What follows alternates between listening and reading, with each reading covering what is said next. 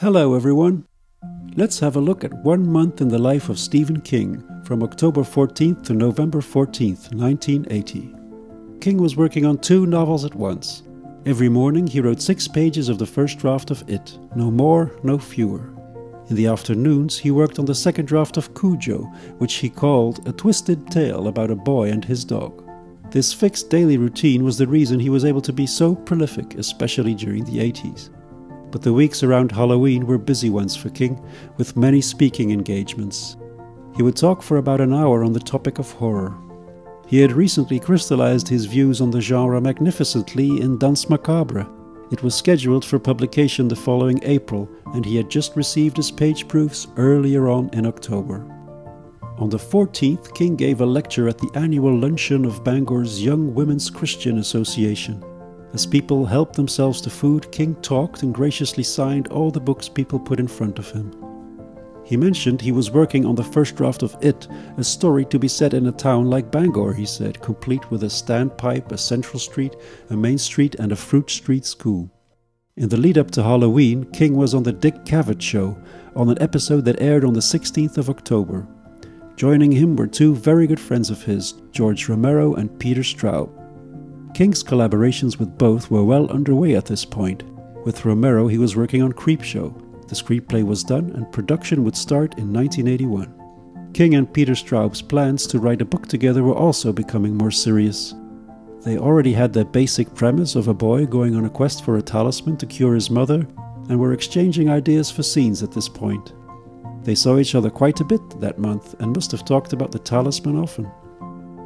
In this interview, King also told an anecdote from his youth that he had just recently used in his first draft of It, the scene where young Eddie is in the shoe store with his mother.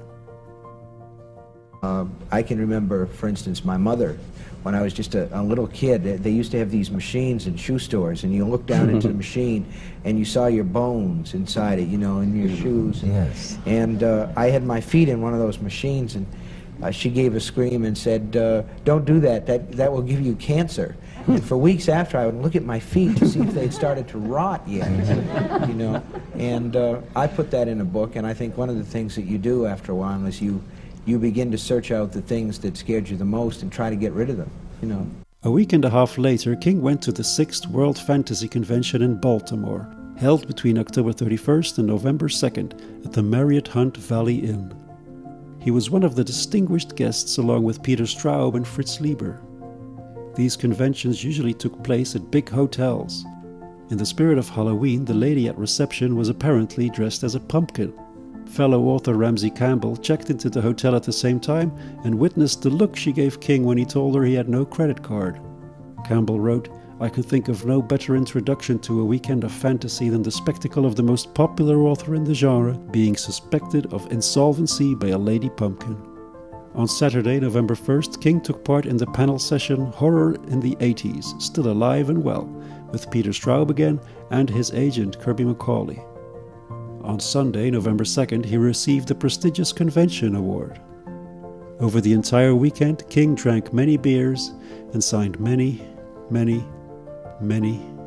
books. A few days later, on the 5th of November, King was invited to give a lecture at the University of Georgia in Athens. His winter beard was well underway, and despite his bad cold, he gave a spirited lecture that was probably very similar to the one in Bangor. He got many enthusiastic questions afterwards. But 2 more questions, I think, and then will you autograph my body somewhere? No, just teasing. I'll autograph it everywhere. And after that, he signed some more books. Just a week later, King was performing at the University of Iowa. He had been invited by David Morrell. On the evening of the 11th, King gave his lecture to an audience of over 600. This time round, he also read some stories, 2 pieces of work in progress. He read the storm drain scene from It with Pennywise and Georgie, and he also read from Pet Sematary, a book he said that was too horrible to publish. The next morning he gave a group of 40 creative writing students the advice to read and write every day, and after that he signed some more books. From Iowa, King traveled back home. His engagements were over and he settled back into his daily routine of 6 fresh pages of the first draft of It per day, No more, no fewer.